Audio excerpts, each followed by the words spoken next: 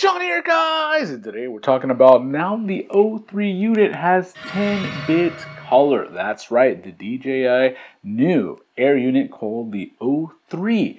The same system that's in the Avata, but we've all been a little bit jealous owning these. This is the Vanny style that I have built up with the O3 right here, and this is a Foxeer or a bind and fly that I'm going to have a review for on the channel very, very soon. Both of these contain the DJI O3 unit system, but we've been a little bit jealous of the people that have the Avata. I actually have one too, and that's because it got an update for 10-bit color. Now for the Avata, you actually had to install some sort of a weird remote ID update to do it, so it was questionable whether you wanted to do that. But with the O3 unit, there's no GPS on board this thing, so there is nothing to worry about when it comes to that. So you can update it and not have to worry about that until those things actually come to pass for us as users. So you do have to apply an update to the O3 unit itself and to the goggles. Now, one of the nice things about the O3 unit compared to the original DJI system is that you just have to plug it in and you don't need a battery to be plugged in order to do something like an update. So it's really quick and easy, it just takes a couple of minutes. Then now you can go into your settings. You'll have a few extra settings here. There are also things to improve low light, a few other picture shooting modes available like 4K 30 and things of that nature for somebody that prefers that. I personally prefer to shoot in 2.7K 100 FPS. That's not what's going to look the best on video playback, but it is going to give me the most up-to-date, juicy look to my goggles. Now the other settings that I like to do is I like to shoot in 4:3 because I want to have that extra vertical view, and then if I send it through GyroFlow, it ends up looking perfect because to stabilize it's going to zoom in just a tad and then it's going to look great. This technology is so good. One of the few downsides I saw of the O3 compared to the original DJI system was that at the night spot where we often fly, it just didn't have the same type of low light performance. But this really helped boost that. We're going to do some more testing, so stay tuned for more coverage of this. I just wanted to get a little quick update out there for you guys. So some of the other updates are that now you can do 4K 30, 2.7K 30, and you can also do 4K 120, which is really cool, and 2.7.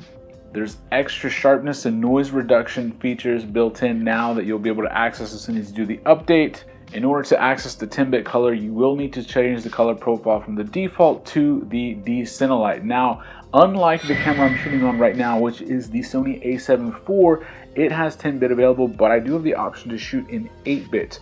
This one, if you use the decentralized, which is the nicer color profile that you'll be able to manage and color grade a little bit better, you only can do that with 10-bit. If you want 8-bit, you have to go back to the default one. So just keep that in mind. I wish there was the option to do that. I don't always prefer to shoot in 10-bit. In fact, this video I'm not shooting in 10-bit because I just don't need to do that. I use Sony's decentralized whatever and it works fine for me, and that's all I need. Like I said, the low light says that the update has optimized the camera exposure in some backlighting scenarios to avoid over dark in the shadow areas. Also enhance some remote signal if you use the remote for your flying.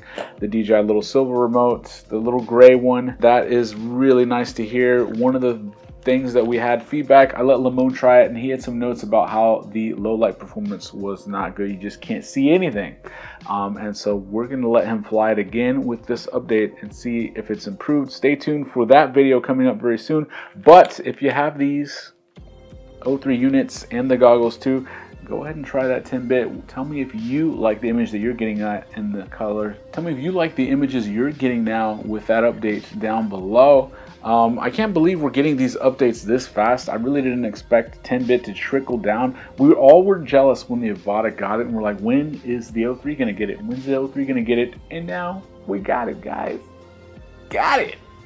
If you're old enough to remember the 8-bit versus 16-bit wars when the Sega Genesis was trying to steal all the market space from the original dominant NES Nintendo system, then that's what it's like going from 8-bit to 10-bit color. You just have a little bit more data there in order to adjust your colors.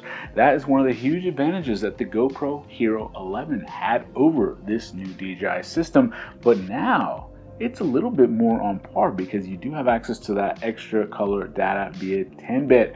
Now, I don't think this is going to make it quite on par with the Hero 11, but it's going to close that gap just a little bit, meaning that you can get an image that is that much better with the system that's all on board. No need to strap on an additional camera unless you really need that extra few percent of footage quality.